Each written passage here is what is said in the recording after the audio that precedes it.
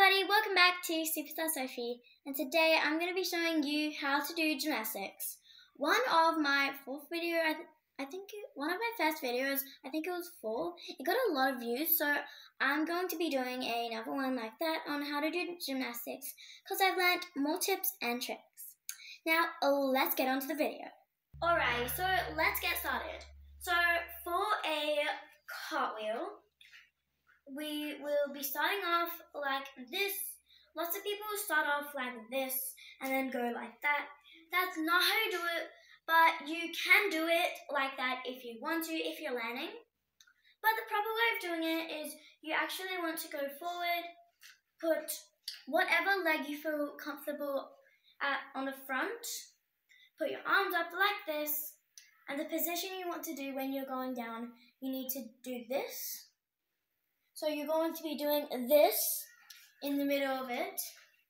I'll do it, then I'll show you how to do it. So a cartwheel is like this. So that's how you do a cartwheel. But now I'm going to be showing you how to do a cartwheel. So like I said, whatever leg you feel comfortable. I'm a lefty. I write with my left hand. And I do cartwheels with my left leg. So I start like this. Then you need your hands to go down like this and push. Make sure you really push and chin down so it's more faster.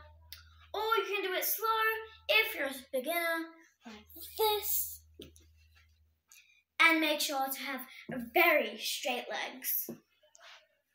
Okay, so that was how to do a cartwheel. Now it is time to do a handstand. So a handstand is, I would say, easier than a cartwheel. I should have done this best. So a cartwheel is very basic. All you have to do is the leg that you feel comfortable with. Put your arms up. Before we get started on a handstand, to practice you need to do some bunny hops just to get used to going upside down if you've never done it before. So I would say just do 10 of those.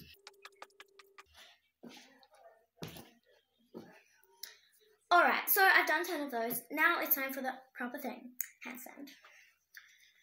Okay, so once again, put your comfortable leg in the spot, arms up to the sky, and you go down and straight legs. Now, some tips on a handstand. You need to have straight legs, pointed toes, and that's pretty much all. And if you want to try and walk, I don't really know how to do this properly, but I can walk a bit like this. I'm not that good at walking on a handstand. So that's how you do a handstand. Moving on to a bend back.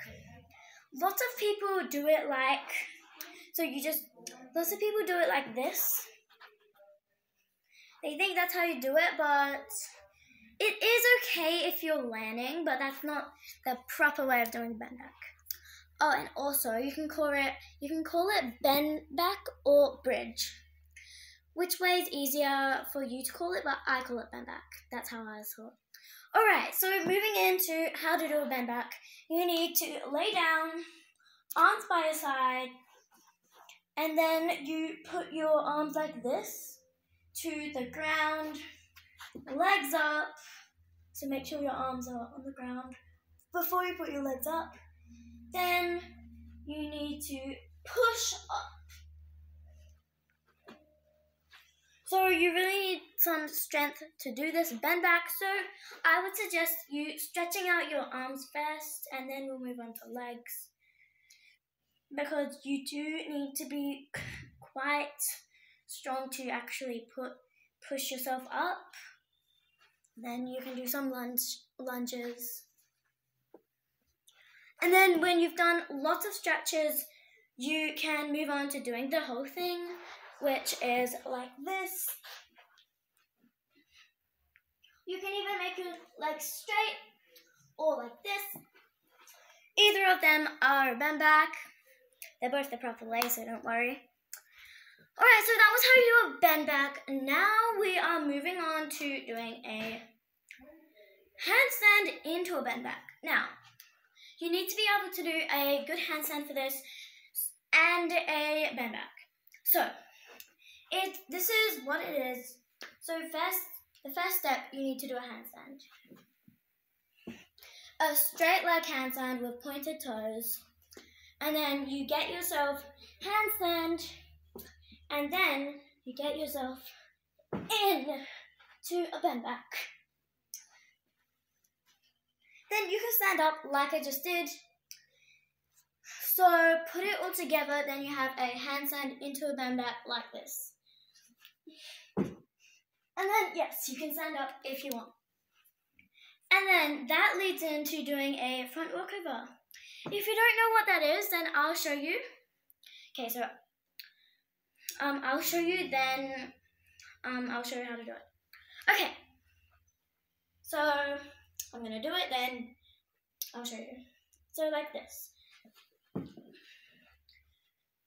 So it is quite hard. You need to be very good at gymnastics. You need to be able to do a handstand to bend back and then stand up for this. And once again, you need to do lots of stretches of your legs, neck, and arms, and wrists for this. Okay, so once you've done lots of stretches, I don't really need stretches because I've been doing this for a long time, but if you need it, then you can do it.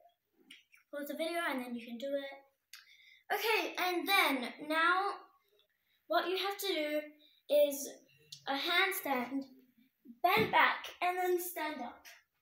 And then put that all together. It makes a front walkover. Moving on, we have a front handspring. This is the hardest skill that I can do.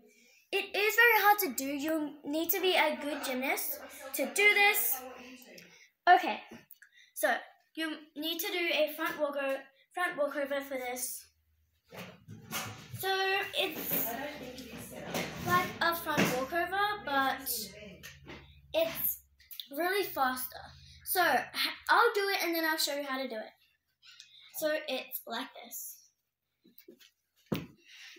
Kind of like a front flip, but your hands stay on the ground, will not stay.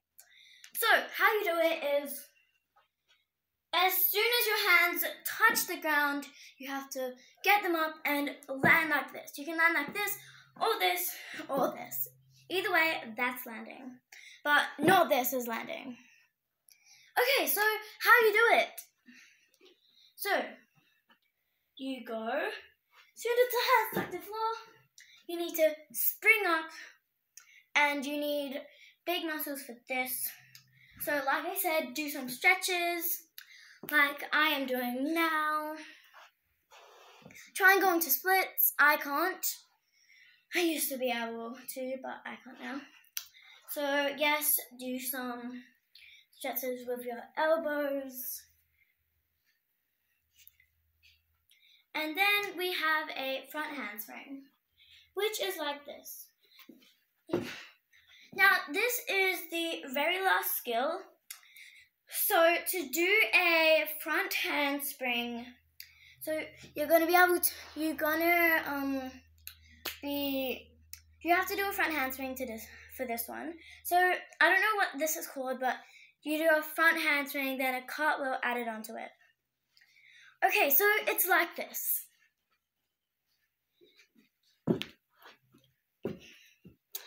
So I did a front handspring, then cartwheel. I'll show it to you again this way.